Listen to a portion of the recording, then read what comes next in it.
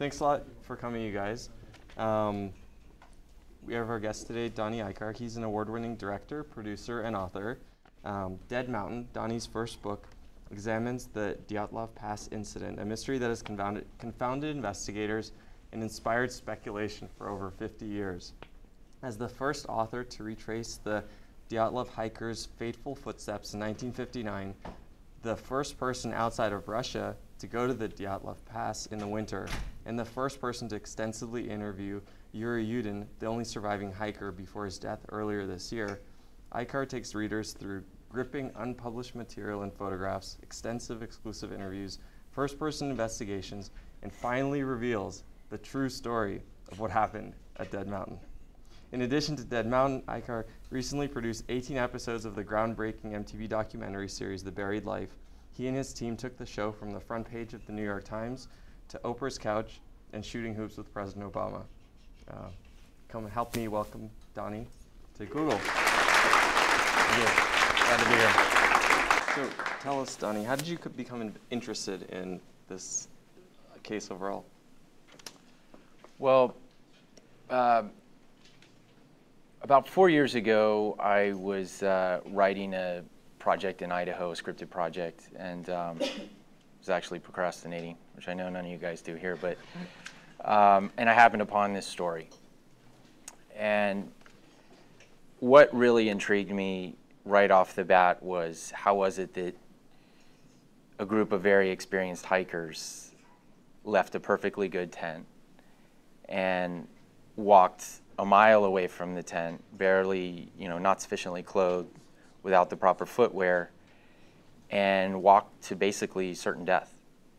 So that central question is really what pulled me in. And then as a documentary filmmaker, I thought, what about the hikers? We're talking 9 hikers here. Originally there was 10. Who are they? What's their story? So I also wanted to get their story as well. Nice. When did you decide that you had to go to Russia to actually study this and further your investigation? Well, I should go back and explain the story really quick, just in quick story beats. In January 1959, the height of the Cold War, there was a group of hikers that set out. Most of them were university students. And they were setting out for an expedition in the northern Ural Mountains. Midway through the trip, there was one hiker named Yuri Yudin who turned back due to an illness, never knowing he wouldn't see his friends again. So 2 weeks later, the hikers never returned. So they send out a rescue team and a search team to investigate their disappearance. And they find the tent at the campsite, but the tent is intact. All their clothing, all their boots, everything inside, there's even food sitting there that was uneaten, is still intact, but there's a hole from the inside leading out. And they later found the hikers scattered over a mile away from the tent. All of them were insufficiently clothed for sub-zero temperatures. The majority of them didn't have on the proper shoes. Some had violent injuries. One was missing a tongue. So again, what baffled me is how could it be over 50 years and nobody understands or has figured out the events leading to their deaths. So I started researching everything I possibly could here, Googled like crazy, and I only came up with a certain amount of information that I didn't feel was sufficient. So I thought, how can I further this story, further my investigation? So I found a man by the name of Yuri Kuznevich in Russia, who's the head of the Dyatlov Foundation. Called him with the translator, and he didn't know me from anybody else. And we talked for like 20 minutes. And he really didn't give me much information. But in the end, he said, if you really want to know more about this story, come to Russia. So I hung up the phone. And I thought, oh, shit. He just basically, it was almost like a summons, So I talked to my girlfriend who was 7 months pregnant at the time, which isn't the best time to go to Russia. And she said, you got to go. So basically I had 2 people saying I have to go, so I actually had to go. And I jumped on a plane, and I had no idea what I was stepping into. When I got there to Yekaterinburg, I lived with Yuri Kutsnovich and his family and ended up uncovering a trove of materials: the hikers' journals, the hikers' recovered photos, the criminal case, which the attention to detail back then was extraordinary. And I also started to get introduced to the friends and family of the hikers and the search teams, and started to interview them. And that's when the story began to feel real. It was no longer a myth or a rumor or this thing that I didn't understand. It started to become real to me at that point. Nice. What was it like actually interviewing some of the family members of the hikers? It was a great experience, because that's when I knew I had a story. And I started learning about the hikers that it was the height of the Cold War, but some of them were poets. Some of them were musicians, and they were these gentlemen adventurers, and there was this sense of innocence that existed that I don't think exists anymore today. And they would go off into the woods for pure escapism, and sometimes just to recite forbidden poetry, if you can imagine that, or just to play songs that are forbidden. They would memorize hundreds of songs. So this great story started to materialize, and I became as interested in the hikers as I was the actual tragedy itself. But as I was interviewing the search and rescue teams, I was also putting together the story of the investigation and all the details that followed with that. Wow. And tell us about the hikers. Did they actually have sufficient experience and skills to actually go on such a trip? The hikers were very experienced, highly educated. Most were engineers.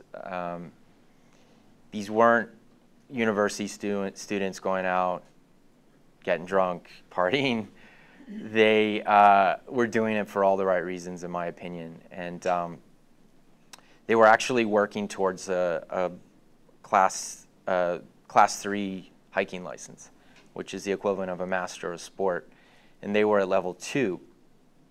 So they would have to do cover a certain amount of area and do a certain amount of things in order to get this level 3. And that was what their final expedition was, into the northern Ural Mountains. And they specifically would challenge themselves and put themselves in dangerous situations and extreme situations in sub-zero temperatures and remote areas, simply for the task of challenging oneself. And they would also chart, uncharted areas for Google Maps and all that stuff. So they would go out there and actually collect data for their university and come back and give it to them simply to chart the area. So I found that really compelling as well, just the innocence of it, and just the camaraderie. And as I said, there's kind of like these Jack London type characters, and they were very respectful. And there was love interest within the group, but they were gentlemen, and there was two girls. They would never show that love interest, because the goal was to conquer the distance and not let any of the personal stuff get in the way. So I really admired that. I thought that's pretty great. Why do you think that Yuri Yudin, who was the only survivor, who hadn't spoken for so long, would talk to you, who was an American from who knows where? Yeah, Yuri Yudin. Wow. Yuri Yudin was the only surviving hiker that turned back halfway, never saw his friends again. He had eluded journalists and reporters for over 50 years. And, I'd always wondered, does he have survivor's guilt? But I knew he held the answers to the stories in between the hikers' journals and all the photos, and he's the only one that could tell that story. So ignorantly, I thought somehow I could find him, and after 2 years, I thought, I'm not going to find him. But on my second trip there, I found out that he was there, and big moment for me, and I'm going, and I finally sit down to do an interview with him, and the translator's late. So we just sat there and had tea for 40 minutes and stared at each other, and I couldn't talk to the man. And finally the translator shows up, and the first question he says is, don't you have mysteries in your own country? So I'd come all this way, and he hits me with that question, and totally not prepared for that. And he had a good point. Of course we got mysteries here. Why do I care? You know, I'm not Russian. But he told me to turn off my Cold War tape recorder. So I turned that off, and then he proceeded to interview me for a good 40 minutes before I could interview him. But once that trust was established, he opened up over 2 weeks and told me his personal story, his background, his childhood, and told me the story about these hikers and these expeditions that they would do. And it was sort of like this sort of cold weather motorcycle diary style adventures that they would have. And on this final expedition, you know, they stopped at his school to tell stories and sing music, and they stopped at a woodcutting settlement and stayed up all night, not partying and drinking, but playing music and reciting poetry. And to me, I was just shocked. I had no idea that was going on. So he was such an important part of the book to be able to fill all that in. And it was really endearing. Every night he would say to me, I'm praying for you.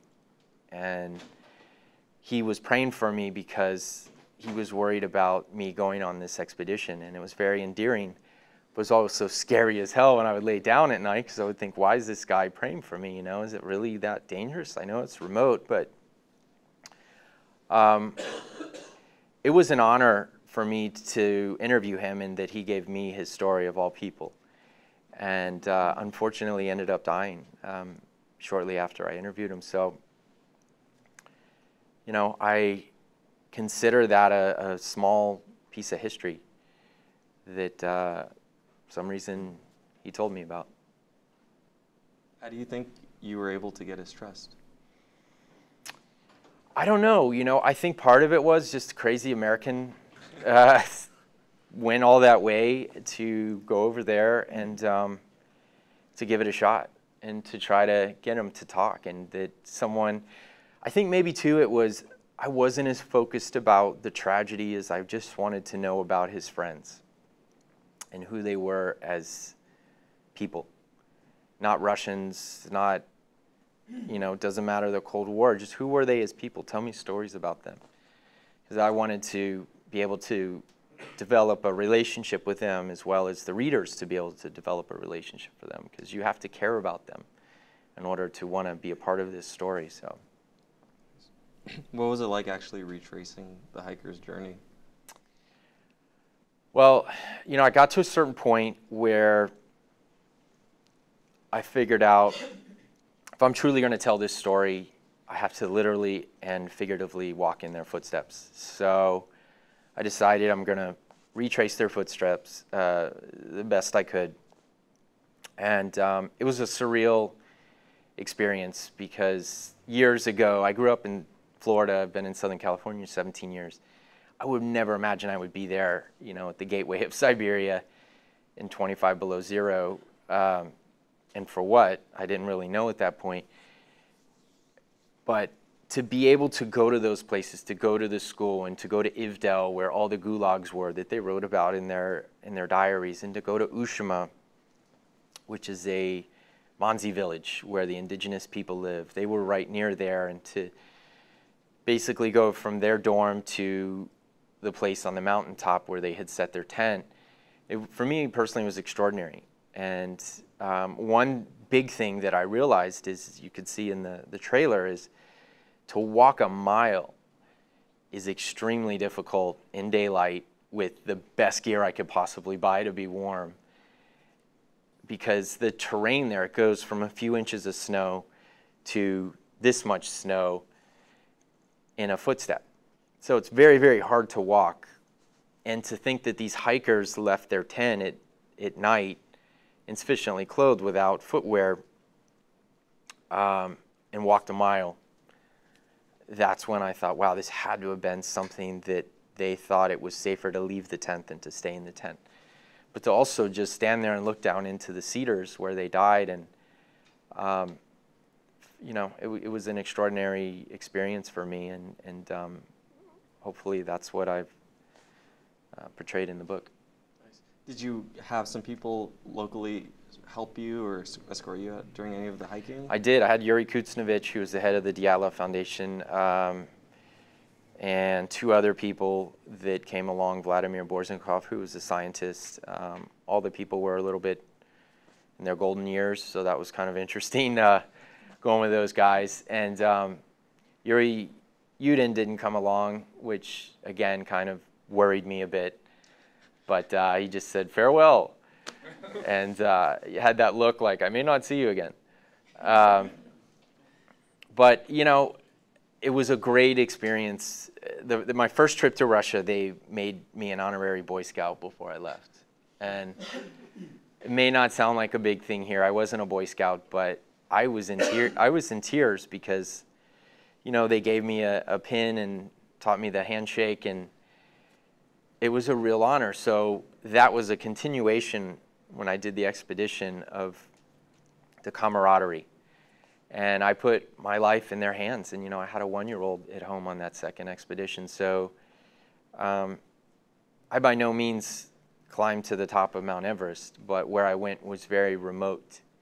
And if something happens there, I'm 30 hours away from the nearest third world hospital. So I put my trust in their hands and, you know, in your fellow human being. And it was a great experience. My translator on the trip wasn't that great, so a lot of times I didn't really know what the hell was going on. And I had my camera, my video camera, and I would flip the screen backwards, and it sounds maybe a bit weird, but through the experience, I would just talk into the screen and just see myself, but just have someone to connect with. You know, and I later showed it to my girlfriend, and she's just like, wow, I don't know if I would show some of this stuff to people because it looks like you're losing your mind talking to yourself. But, you know, I just needed a connection to talk, to be, as I'm going through all this, because a lot of times I couldn't really talk to people. So wow. It was cool. That sounds super intense. Yeah. It sounds like through a lot of the interviews and your travel, you got a pretty deep sense for just Russian culture and a lot of interesting parts of Russian history, because you talked to a lot of people who had gone through and experienced a bunch of different eras of Russian history. Are there some interesting takeaways or things that really stuck with you? Not necessarily related to the story of the incident, but just in general. Well, you know, I bought these boots before I left called Arctic Pro, and I don't want to give away the company because I don't want to bag on them, but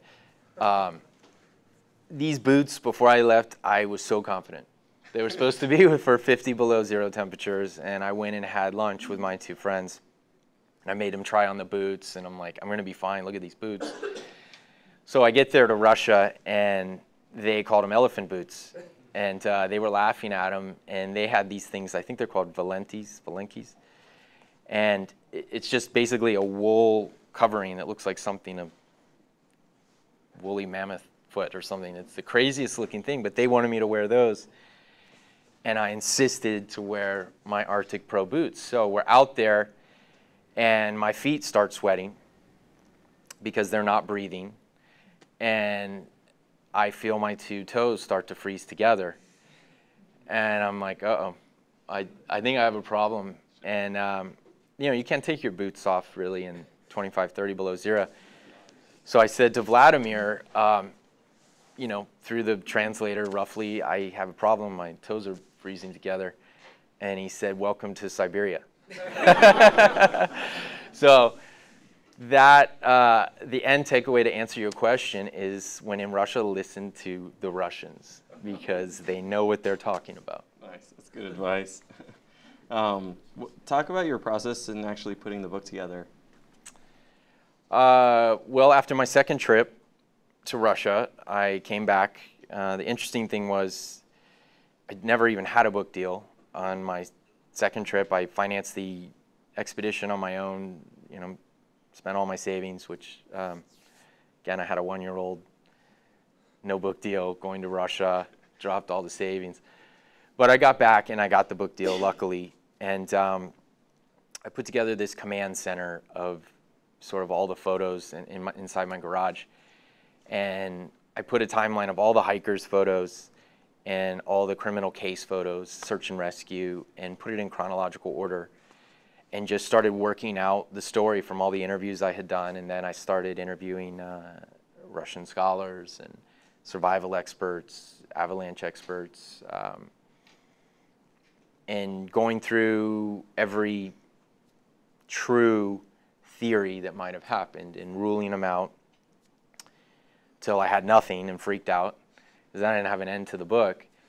And I went and met with scientists at NOAA in Colorado, and they helped me to push through and find a good conclusion. Nice. Without losing my mind. Nice. Speaking of conclusions, what really did happen to the hikers? Well, yeah. Everybody who wants to read the book, get out of the room now. Yeah. You know, I'm a filmmaker primarily. This is my first book, so I consider this book like a film, so I can't give away the ending. Yeah. And I'm not being coy at all because I've got a little flack with some other things like, how can you not tell us? And I'm like, man, I spent 4 years. I can't just give it away that easy. Like, read it. But I will say this. The lead investigator, Lev Ivanov, his final conclusion was an unknown compelling force. And that was the only case, an unknown compelling force. Mm-hmm. So that was the only case that he ever had that was unsolved. And what I learned is that he actually was pretty damn close, considering he didn't have the technology and the science. And the conclusion that I came up with the scientists at NOAA completely caught me off guard. And I could have only arrived at this conclusion with modern science. So I would love to know what you guys think, but I think it's a pretty logical explanation. Nice, thank you. We can open it up to some of your questions, and I'll have a handheld mic that I'll give to you guys. Why you decided to undertake a adventure like doing a book? Like, what motivated you? Is like, did you have people who helped fund it? Why are you crazy enough to spend all this time, you know, flying around to write a book? And you know, what's? I want to hear your story, your backstory. Yeah. Well, my backstory and why I would do this. I'm a bit ignorant and stubborn, to be honest. But I also really wanted to know about these hikers. And I felt like there has to be a story there behind these 9, 10 hikers. So that's where the root of it started. I have a documentary background.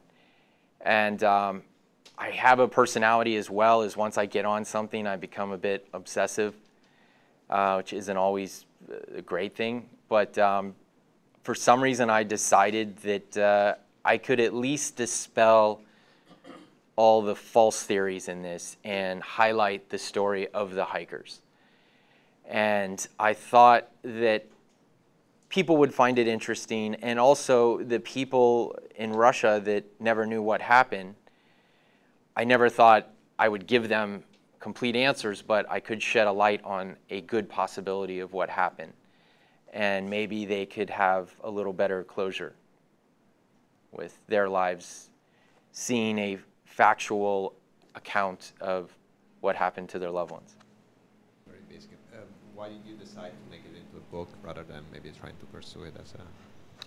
Sorry? So why did you try to make it? Why did you make it into a book rather than say decide to make a documentary about it, like a film documentary?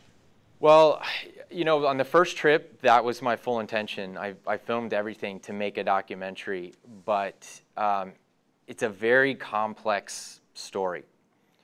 And it's also a Russian story. So I wasn't quite sure how I would do that because I wanted Westerners to know the story. I didn't want to just make a documentary that would be in Russian.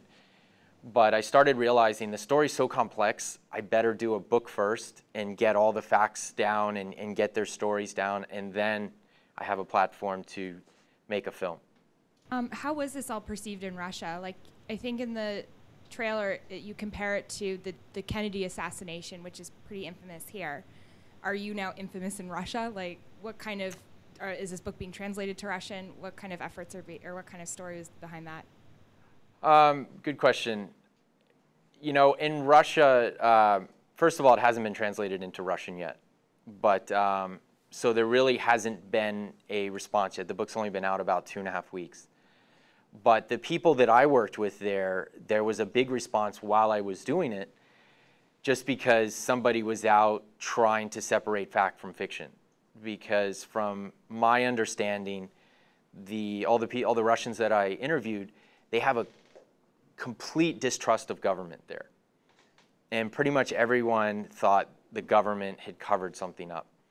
So they feared for my safety as well, just, you know, carrying around government documents and stuff. But as far as their response, I don't know what it is yet. I only know in a small community. But I'm really excited for when the book is translated into Russian to get their response, and I hope it's well received. You know, I did my best job I could of telling an accurate story, one that's not jaded, but one that's also not perfect as far as me going there and solving a mystery. It's not that. It's me going there as a armchair investigator and embedding myself and seeing the story that presents itself. So what were some of the conspiracy theories about this story? Theories or conspiracy theories, or both? Yeah. Well, you know, aliens, of course, because you can never prove that.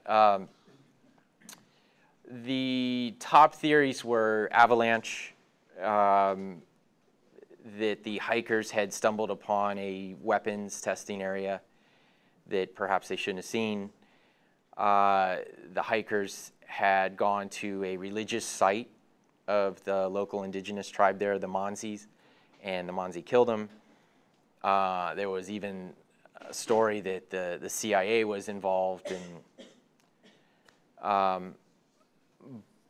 Another theory actually was that people had escaped from a gulag and went out there. But, you know, a lot of these things, some of them were a little bit more simple, like the gulag.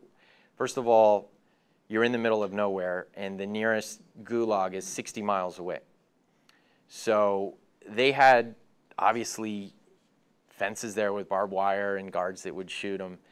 But the thing is, where are you going to go? You're in the middle of Siberia. If you leave that compound, you're dead. So to think that prisoners would go 60 miles on foot, you know, and then arrive at their tent site and kill 9 hikers, for what? So a lot of theories really, when I started to get into it and the true facts of it, I could cross them off pretty quickly. But maybe I forgot to mention, there were light orbs seen in the sky. And this was in the criminal case file. And that was one of the other things that I thought, uh-oh, okay, I don't believe in UFOs, but there's 30 people interviewed that all saw light orbs on the same days. And there's something there. So I dug into it deeper, and I explained what those light orbs were in a logical fashion through science. So, you know, it was frustrating at times because there were all these theories, but once I started clearing them out, the real frustrating thing was I got nothing, you know, and then working with Noah, it was just a godsend. That answer your question? Okay. So I haven't read this book yet, but you know, we obviously know it's the Blair Witch. Can you at least tell us what happened to the guy's tongue? Sure. This was one of the things that drew me in as well. There was a girl named Luda, and she was actually the outspoken one of the group. So some would say her tongue was cut out because she spoke too much as a warning to other people. Don't talk about this, we'll cut your tongue out as well. But the fact of the matter is she fell into a ravine, and she was upside down in the ravine. She was there for quite a long time, and the snow starts to melt, and there's a stream. So she's upside down, and that's the part of her body that's in the stream, and there's little organisms that are in the stream for sitting that long that eat away the fleshy parts of the face. And the tongue is very fleshy, so that's what it was. It's the microbes. Why did you feel compelled to find a conclusion when all other theories had failed? Why did you feel that you had to come to a conclusion? You know, like say, for example, in the movie The Zodiac, you didn't see a conclusion other than, oh, here's this book that we never solved. Well, that's a great question. You know, I was sort of on autopilot at a certain point. I've got the hiker's story, and I put the whole criminal case into a linear fashion so it unfolded as a story. So what do you do from there? And that's when I started ruling out all the different theories, working with scientists and different experts. So by process of elimination, I eventually reach a point where I've proven these theories don't work. So the only logical thing to do then is to try to crack it and try to find it. I by no means started off doing this thinking I'm going to crack this 50-plus-year-old mystery, but I thought I'm going to damn sure give it a try. And the way it's presented in the book, I'm not saying this is it, this is the end all. It's here is my theory and a group of scientists.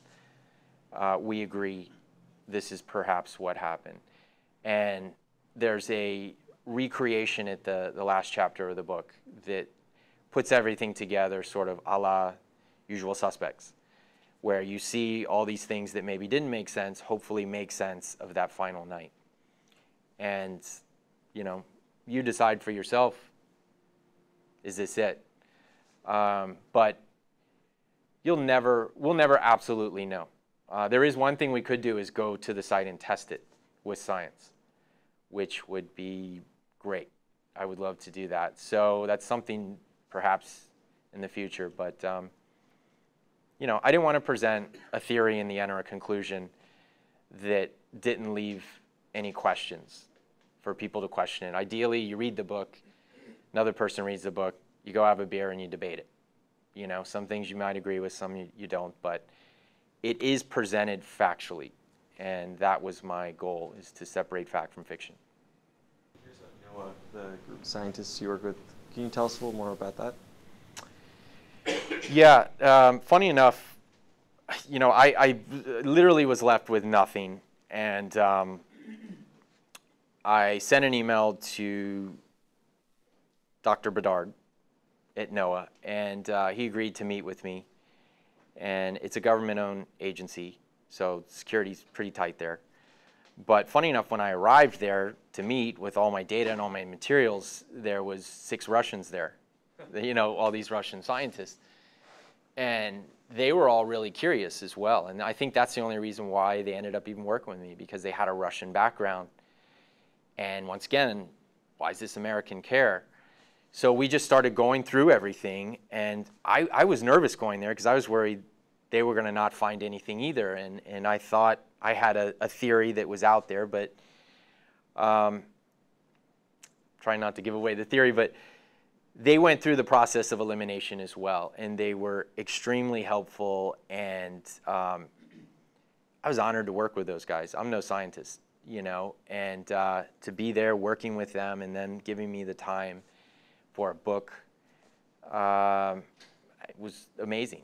And it was a really great experience and a humbling experience too. These guys dedicate themselves to some pretty extraordinary things. Awesome. Any other questions? If not, Donnie's happy to stick around and sign some books. In the meantime, thanks so much for coming. Thank you. Appreciate it.